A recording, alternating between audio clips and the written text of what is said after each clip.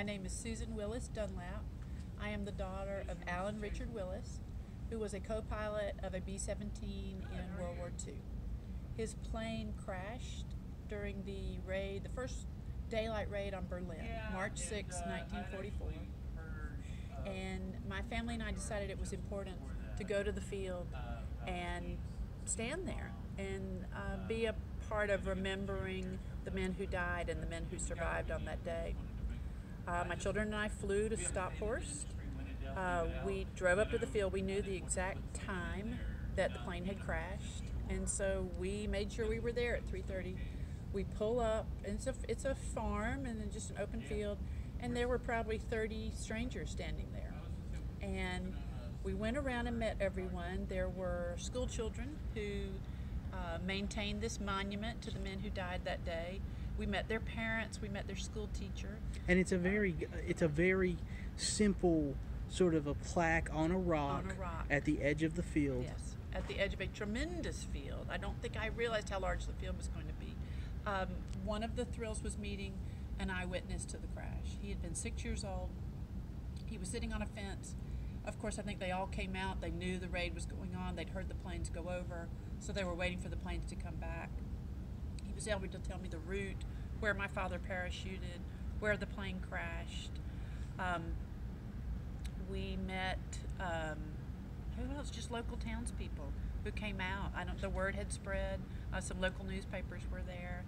My daughter got this crazy idea that she was going to thank the crowd in Dutch, which she did beautifully. She had practiced. She had practiced. And then I went around and very deliberately shook the hands of every single person there.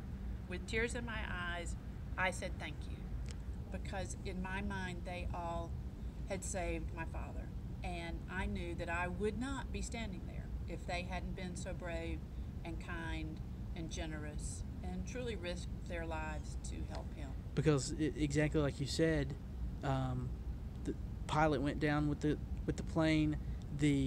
Some of the guys were able to bail out, and at least one of them, in the time that it took him to land from 3,000 feet, had been shot in the air by soldiers on the ground. Right. It was. I didn't realize what an easy target a parachute was. So, and your dad would have been fairly close in that vicinity at the same time. There is no chance that luck had a huge part in it, but the Germans were racing to the field. It wasn't like there was a delay. It was easy to spot the fire. They were heading that way, and the townspeople got there first and whisked these men away. And that basically started a 6 month sort of behind enemy lines, where they smuggled him to Paris over. They did. Basically in time for the liberation. He went from house to house and barn to barn and field to field, and always with somebody else showing up to pick him up and show him the way. And then they got him across the lines from Belgium into France. And the story goes that the guide who took him and his bombardier across the border was probably captured and killed on his way home. So I think a lot of very brave people risked their own lives to help him. How did Second Lieutenant Willis end his war? He ended his war in Panama. They would not let him go back to Europe because they were afraid he would endanger some of the people who had helped him.